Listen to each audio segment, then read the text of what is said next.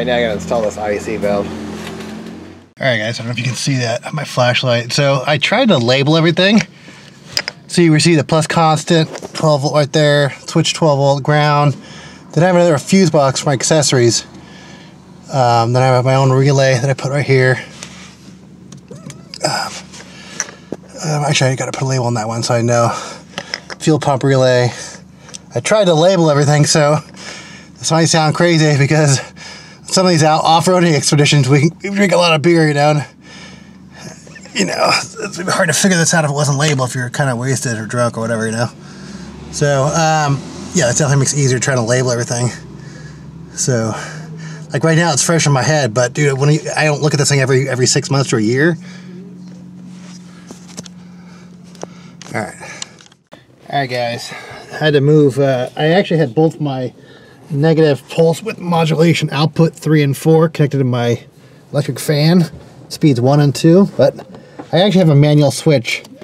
So let me show you this. I actually pulled the wire out and I replaced it with my IAC. That will activate the fan. I don't know if you can hear that go on. But I do actually have a manual for switch the high speed. And I like to have it controlled by the computer, but I need, there's only 2 negative pulse width modulation outputs on this thing, and I need one for the IAC motor, so kind of a bummer, but alright, so, but I do have a manual override up here on my dash. Right there. That does the exact same thing. That activates 2. Alright, so now I can actually have it wired up now. I can move the IAC motor over. Alright, so that's my, I think it was IAC Valve. I can't remember who made that thing, but that's the adapter that goes to the original. This is actually an LT1 IAC motor, stepper motor. But I gotta take my things off here, take the old device off, and I'm gonna keep this here just in case if I ever have to go back, because, you know, I know this sort of works, so it's not, you know, I can always go back and revert the software back if I have to, so. Alright, there they are side by side. So that's the IAC Valve adapter with the LT1 stepper. That's the Ford. Alright, that's interesting is that Holley uses GM sensors for all the rest of their stuff.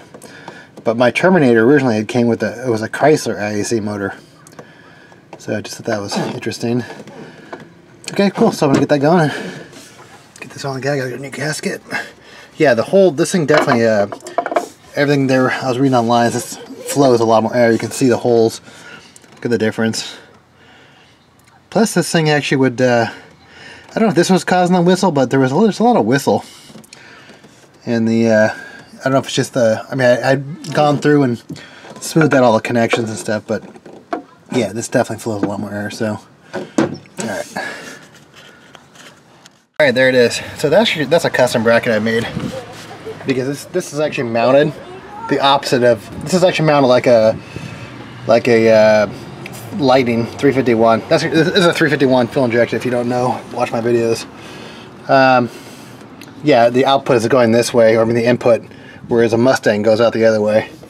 So I'd custom made this bracket with a cable right there. So I'm gonna put some electrical tape over this just to keep this so it doesn't get corroded, and if I ever have to go back, I'll have it here. So, or I can always actually reassign these wires to do different like inputs or something, or outputs. But alright, pulse width modulator on the negative side. Alright, so I hope you can see my laptop here. I'm going to try to do this. And so you need to go to idle CIF. So I'm going to change this thing from the stepper to the pulse width modulator. So I need to first create this, and that's going to create like an output. The frequency is going to be 300 hertz.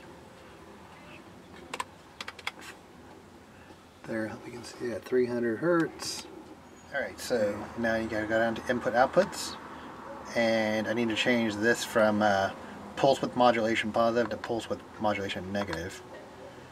And then I gotta go back to the pin maps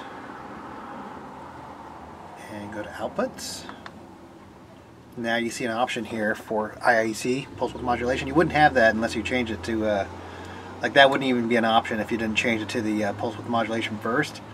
So I'm going to get rid of my old electric fan that I showed you earlier on output 4, and then copy it over and move it into here.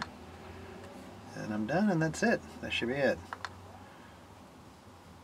Oh yeah, make sure you back up your configurations first, obviously. Alright, so I made sure I transferred over my learn table to my base table, because we have to relearn this thing, because I'm probably most likely going to have to adjust the base groove. We'll see.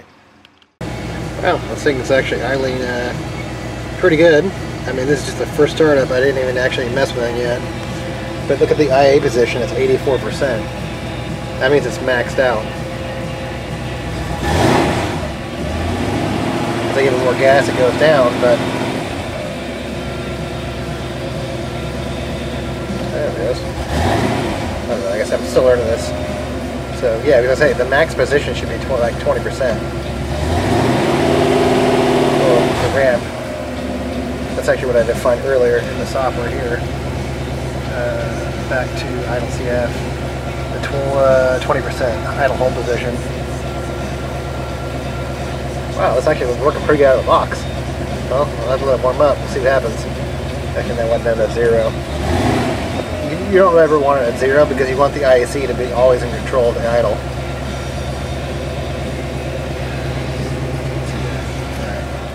Alright guys, there it is. So it's actually working, and I just did my first drive, and it already seemed, I did like a learn table here, but it already seems to be a little bit smoother on the downshift. So sometimes actually I had an issue where I'd pull up to the stop sign really fast, and my car would like downshift. Yeah, it's a 4-speed automatic, and it would get all lean, and then it would start hunting. So it was weird. So it didn't do it all the time, but if I came up fast, it would actually start hunting, and every once in a while it would stall. So I didn't know if I was having a problem with my IAC valve or just, but I've always had problems, like I said earlier, that every car that I ever had with aftermarket fuel injection, the Holley, projection, whatever, you know, Commander, always had issues with the IAC motors. I always had problems with the IAC motors, so, but hopefully I can fix it finally with this Ford IAC motor, we'll see. But cool, pretty, well, I mean, actually it was pretty easy. I already had all the parts, so, alright guys, cool.